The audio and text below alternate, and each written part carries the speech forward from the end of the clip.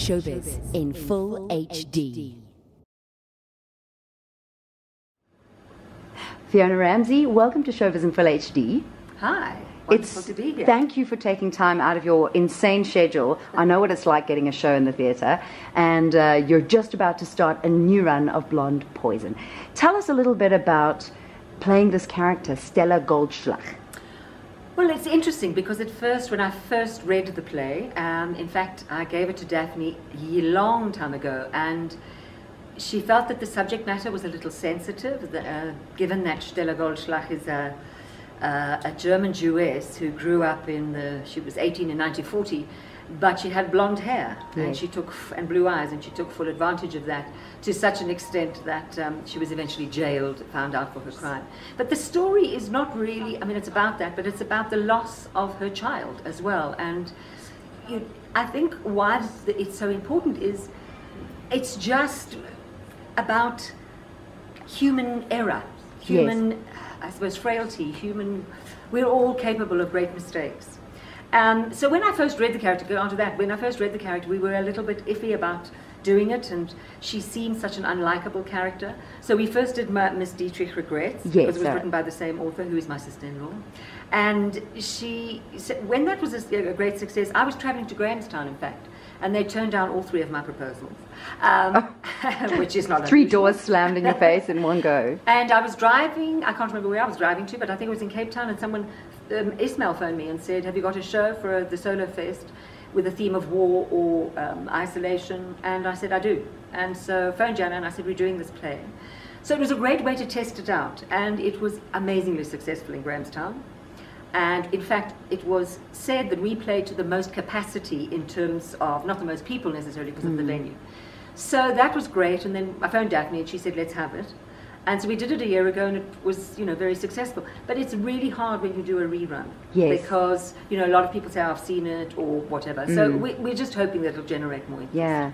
I mean, I think theatre is alive and well in South Africa. I mean, it kind of ebbs and flows, and obviously there's the musical side of things. But what do you think about the theatre scene? I mean, there's some incredible original works coming out, and a whole bunch of other exciting stuff going on in the country and touring internationally. But I think you've just hit the nail on the head when you said you either have these grand, huge, fantastic musicals with great sets, great costumes, music, and they cost a fortune, and of course they probably make their return if they do well. So you either have that huge or you have tiny. So nowadays, due to financial constraints, you can only do kind of one-person, two-person shows. The days of shows with 8 or 9 people, even farces which have 6 or 7 people, are just, they're not feasible, they're not viable. So we get a proliferation of one-person shows. Yes. And I think that audiences, I've heard them say, are there 2 people in this, or one? Oh no, I don't want to see it. But the interesting thing is to be in a one-woman show takes such guts, I think. I've never done it myself. It's something that scares me to death, half to death. But I think that to see somebody master that, to see you do that in a one-woman show is incredible. I think that this piece is kind of extraordinary, and I don't think it'll stop here. I have the sense that it'll go on, whether in smaller venues or something, because it's so iconic. Everyone has a collective memory of the Holocaust, no matter what it is. Yes.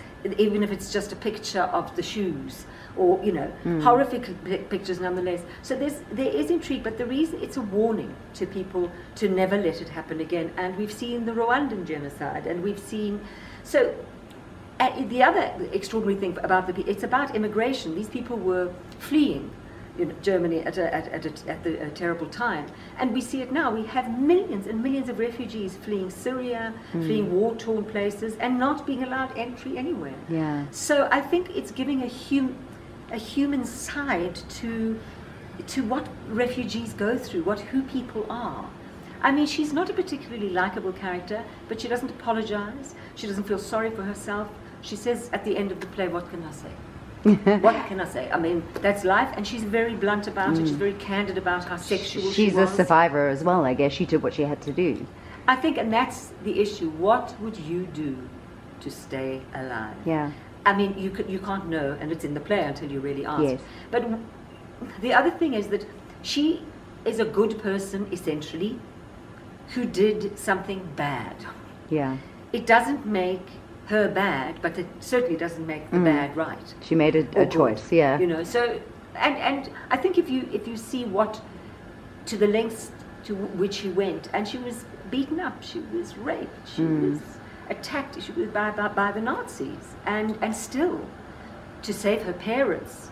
And then they asked her, why did you carry on after your parents died? And she said, how do you stop? You know, how do you suddenly stop? You're then, you know. Tell us a little bit more about the playwright. You said it's a relative of yours, kind of married into the family. Tell us more.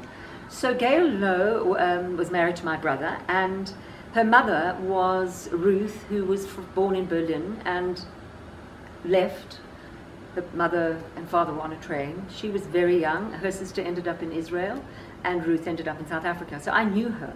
So this play has far more resonance for me because it's really based on, and I think Stella, although she was nothing, Ruth was much warmer. Yes. But there's an element. And I remember Ruth saying once, I said, how do you feel going back to Germany? And she said, I was born in Berlin. It's my country. Yes, it's her home. My city. Yeah. And so I think it raises so many questions. I mean, she behaves like a spy under a terrible regime. I mean, the resonances here are unbelievable, and still continue. Yeah. So I think it just questions humanity, frailty, and I suppose motherhood in terrible. One critic said it is the story of a woman who loses her child. That's all it is, really. The other things that happen to her in between. She's not a hero.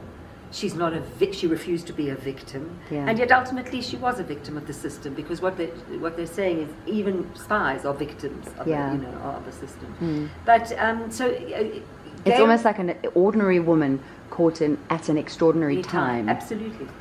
Yeah. And I mean, I think that's when you read her book. The play is about the man who came to write her story because they were at school together, and he left. He managed to get out because he was from a very wealthy family. They were not wealthy, but they were cultured, as she says. And so he comes back to, and you know, she was duplicitous. There's no way. He even says in the book, when he went to see her, she said, I'm so poor and I'm frail and I need money. If you want to come and interview me, I need money. And he saw this figure, he was waiting at a cafe across, he saw this figure of 75, 80, I think she was then 80, nipping up in a tailored suit and flying up immaculately. So I think, you know, she was duplicitous at all times to survive. Yeah. So she probably did that to survive as well. So we've spoken a little bit about the playwright, and obviously there's you playing the character, and what about the director? Well, Fiona Ramsay and I have worked together now for 4 or 5 years, and we've done about 8 projects together. And Jana tentatively phoned me many years ago and asked me, 4 years ago in fact, if I would play In Doubt, and the nun in Doubt. And she said she was terribly nervous. Anyway, the long and the short of it was that we'd never stopped working after that. She's an extraordinary, we had the same vision of theatre, we love the same sort of theatre, we have the same ethics and discipline about theatre. So we have this similar expectancy. And she's a woman with remarkable vision and remarkable energy, and has this sort of self-belief that I find staggering. Incredible. Well, we can't wait to see you in this run. It's on at Theatre on the Square. It's on at Theatre on the Square. It opens on the 31st. We have a preview on the 30th, and it runs till the 17th of February. Fantastic. That's Blonde Poison. We can't wait to see you, and thanks for not charging us for the interview. Showbiz in full HD.